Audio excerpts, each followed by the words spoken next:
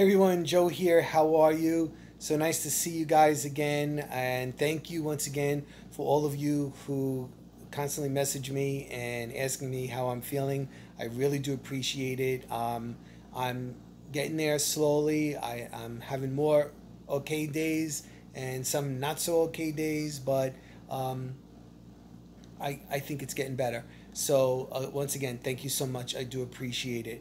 So, here we are. I can't believe it. It's mid August already. I don't know where the summer went. And we're all thinking about fall already. And I've been watching so many videos, and I'm so inspired by so many people, as always. Liz at Tradition by the Seasons always blows me away. And Arlen, I'm watching you, the blue and the white and the burnt orange, which is really nice, different. I'm watching Jody at, I don't remember the full name of the channel, Southern Traditions, I think maybe.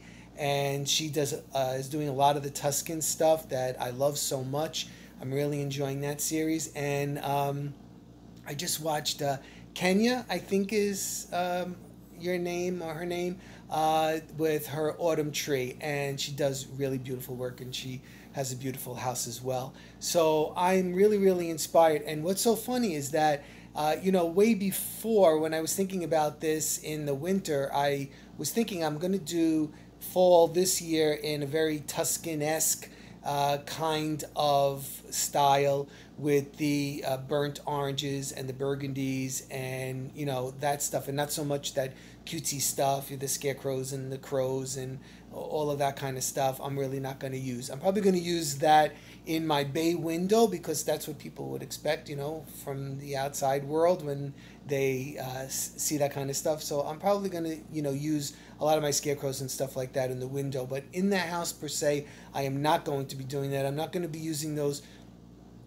tomato bushels that I have, or the apple bushels, things like that, because they're a little bit too country or farmhouse. And my house is definitely not country, and it is definitely not farmhouse.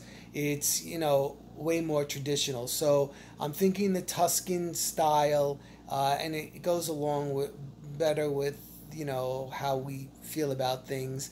And I think we're going to enjoy that. And I really do like the colors.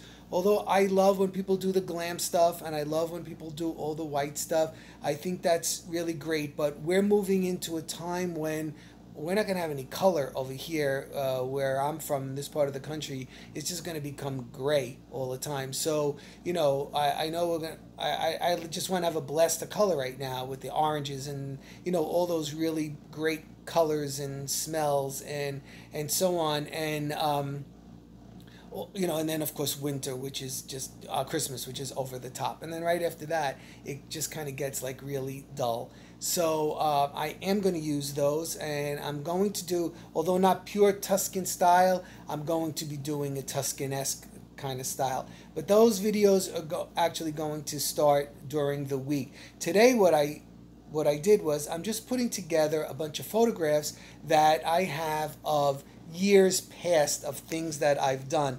And I'm looking at them like you're going to be looking at them, because I don't want to repeat certain things, and some things I do want to repeat. So by doing this process, it'll give me a better handle on the direction that I'm going to take. Okay, everybody. So I hope you enjoy this video, and I'll be talking to you really soon, and I have a lot of stuff coming up, hopefully. Thank you all. Thank you so much.